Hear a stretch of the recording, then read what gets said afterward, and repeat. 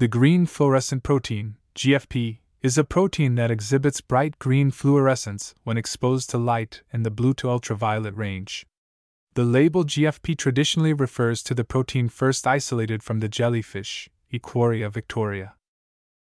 Osamu Shimomura, Martin Chalfie, and Roger Tsien were awarded the Nobel Prize in Chemistry for the discovery and development of the green fluorescent protein. The path taken by this jellyfish protein to become one of the most useful tools in modern science and medicine is described.